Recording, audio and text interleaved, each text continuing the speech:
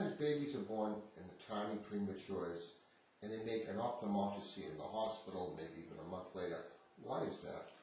All the blood vessels in the back of the eye normally grow in until normal full term of 40 weeks after conception.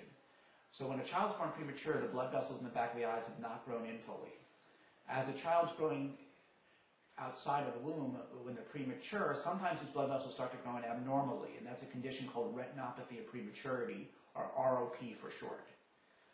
When a child has ROP, most of the time, those blood vessels that were abnormal will go back to being normal on their own. However, sometimes they'll get worse and continue to get worse. And sometimes you need to treat with laser or have other more involved surgery in order to try to save the vision of the patient. Sometimes, even despite the best treatment, the vision will not be good in the child.